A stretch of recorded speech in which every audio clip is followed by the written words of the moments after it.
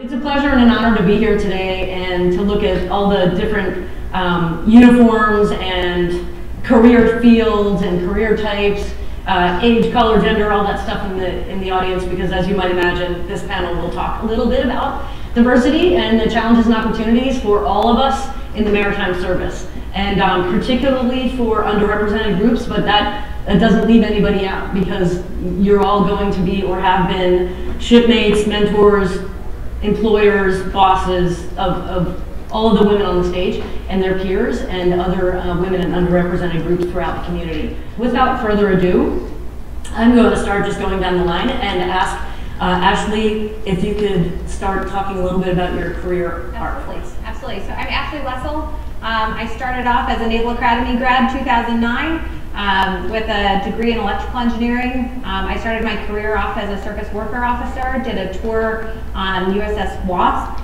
and then I transitioned into the engineering duty officer community and went and got my master's also in electrical engineering. And then I had now 3 tours as an EDO.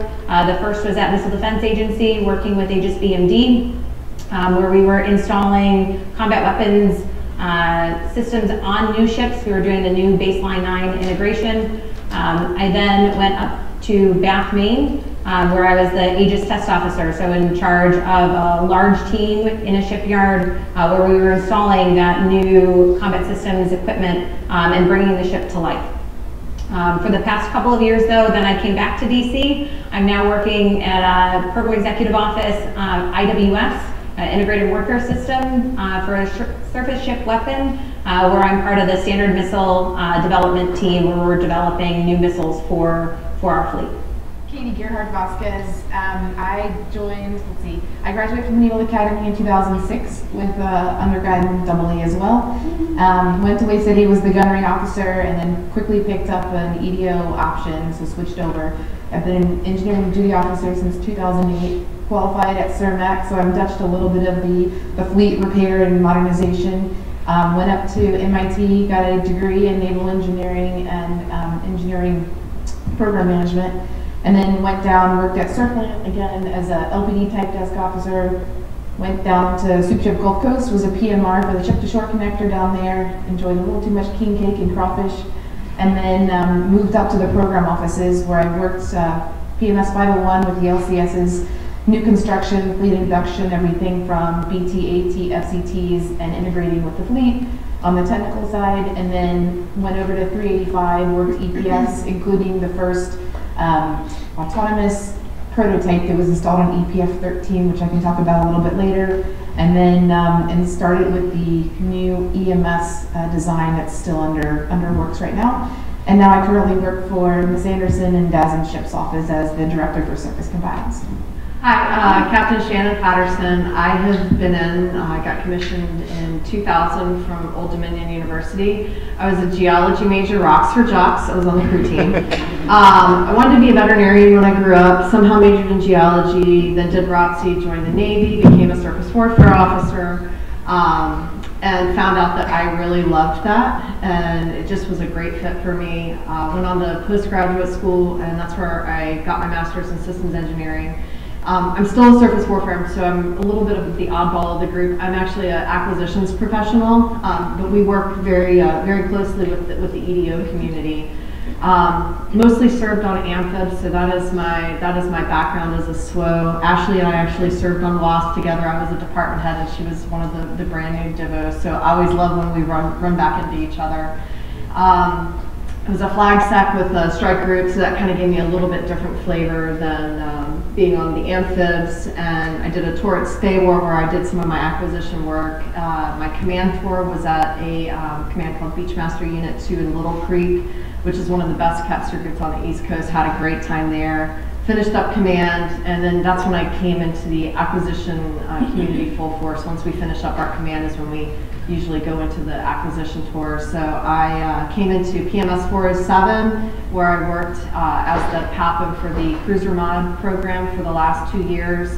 Turned that over this summer, and right now I'm in the middle of applying for PM jobs, but working in the NAVSEA transformation office with the Naval Sustainment System Shipyards War Room, looking at days of maintenance delay on the carriers and submarines in the public shipyards.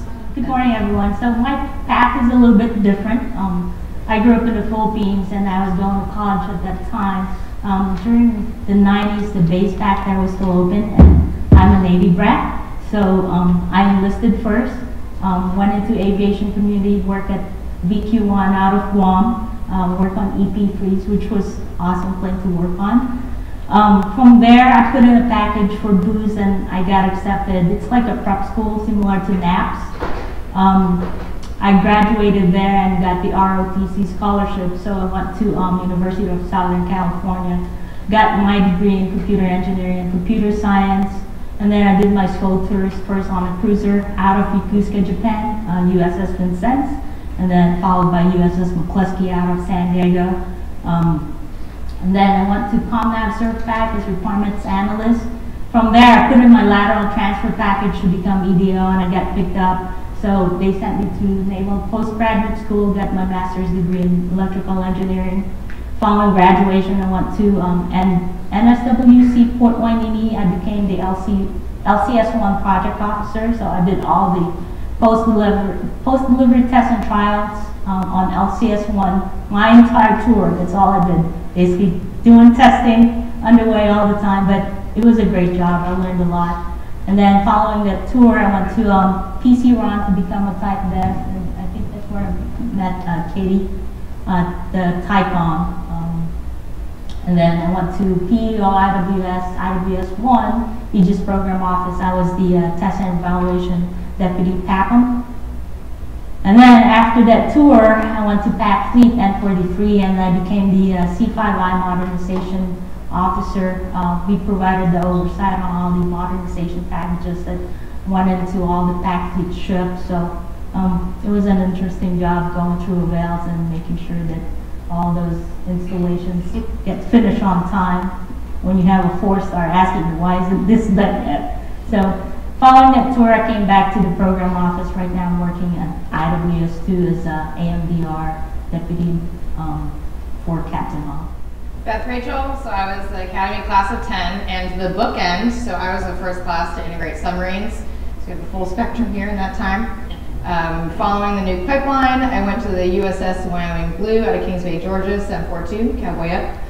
Came to SSP, Strategic Systems Programs in the Operations Evaluation and Training branch. While I was there, I got my first master's in ops research, and then subsequently lateral transferred to the engineering duty officer community. All of my time as an engineering duty officer has been with Strategic Systems Programs, so I started in missile engineering branch, focusing on performance evaluation and problem investigation for the Trident II D5 and D5 LE missiles. I've been in the launcher branch where we looked at, we're responsible for the development of the launcher system to support the Trident missile from the Ohio class submarine as well as Columbia class. I went to Naval Postgrad for a second master's in systems engineering, and I'm currently at Conventional Prompt Strike as the Deputy Acquisition Director. So Conventional Prompt Strike is responsible for the Navy's hypersonic weapon system development and delivery.